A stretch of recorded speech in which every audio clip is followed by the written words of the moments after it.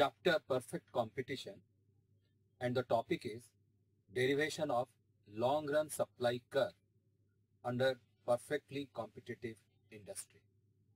In this particular topic, we are going to answer a particular question, that is, how does the supply of a competitive industry respond to dynamic changes in demand for the product in the long run. As you know, in the long run, the demand for the product may change, and let us assume that the demand for the product increases. There could be various reasons for this. Number one, income of the consumers in the market increase. Number two, there could be increase in the number of consumers in the market. As a result of increase in demand, the competitive industry must increase the quantity supplied. Increase in quantity supplied depends on the cost conditions in the industry, and accordingly, the shape of the long run supply curve can be determined. There are three types of cost conditions. Number one, increasing costs. Number two, decreasing cost conditions. And number three, constant cost conditions. You see, in the increasing cost industry, the price of the product to be supplied in the long run will increase because of increase in the average cost of production. In an increasing cost industry, when demand for the product increases in the long run, the industry will hire more factors of production in order to produce more quantity of the output. New firms also may enter the industry. So demand for factors of production will increase. The increase in demand for factors will push the factor prices upwards, causing average cost of production to increase. Hence, the industry can supply higher quantities at higher prices. Accordingly, we can see that the long run supply curve under increasing cost industry will be upward sloping. Look at the diagram.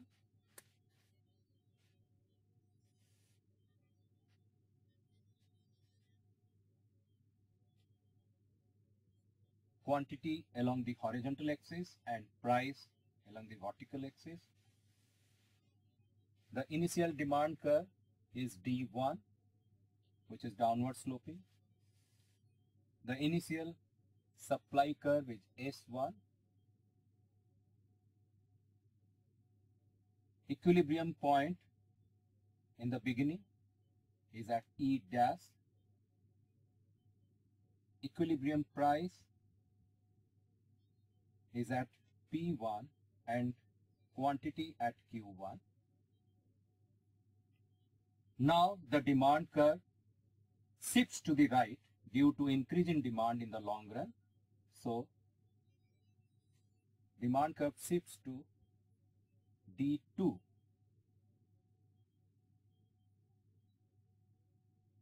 As a result of increase in demand, the supply will also increase. However, due to increasing cost, that is because average cost is increasing, the supply can only increase by a less amount compared to increase in demand. So supply curve shifts to the right, but the gap between supply curves S1, S2, that is the increase in supply curves, the increase in supply S1, S2 is less than increase in demand D1, D2. So the new equilibrium with D2 and S2 is at point E double dash. At E double dash, the new equilibrium price has increased to P2,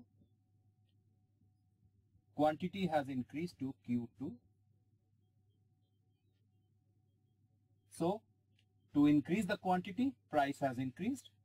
Join E dash and E double dash to get upward sloping long run supply curve,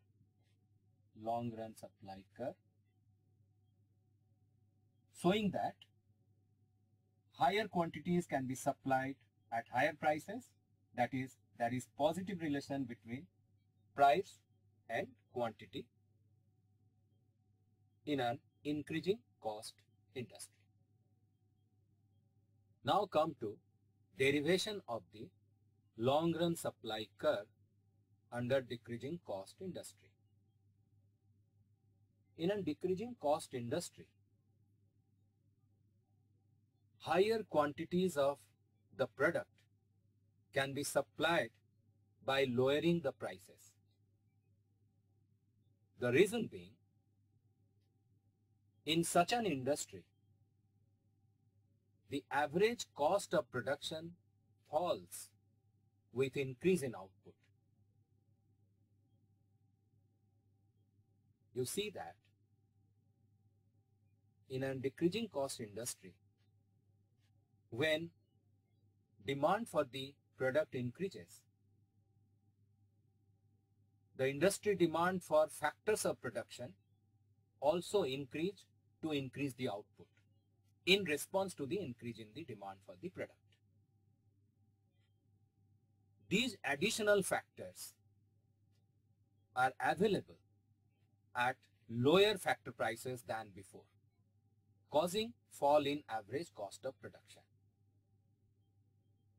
Accordingly, the long run supply curve will be a downward sloping curve showing inverse relationship between price and quantity. Look at the diagram.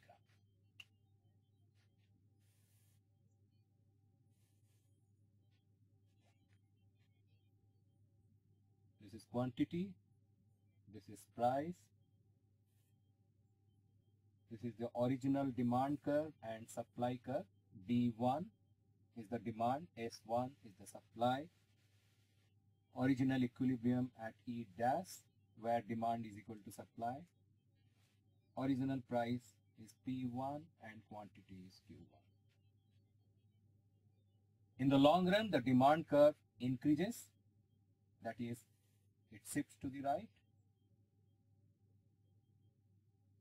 In response to the increase in demand, the supply curve will also shift to the right.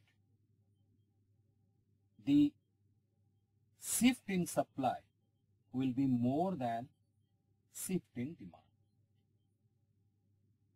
because the average cost of production falls, so shift in supply will be higher than the shift in demand curve.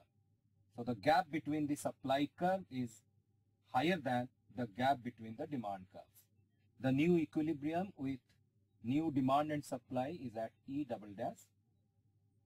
At the new equilibrium, price has fallen to P2, quantity has increased to Q2.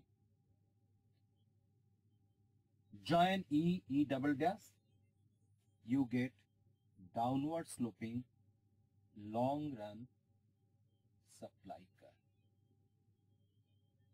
Finally, come to derivation of the long run supply curve under constant cost industry.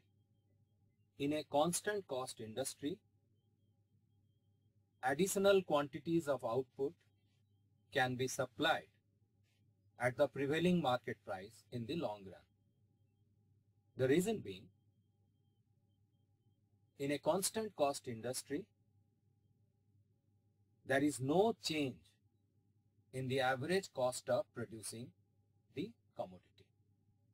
In fact, in such an industry, when firms demand higher quantities of factors of production in order to produce higher quantities of output in response to the increase in demand for the product,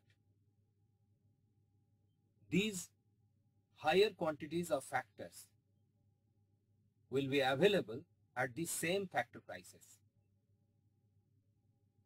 Hence, there will be no change in the average cost of production. So, the long run supply curve in constant cost industry will be a horizontal line. Look at the diagram.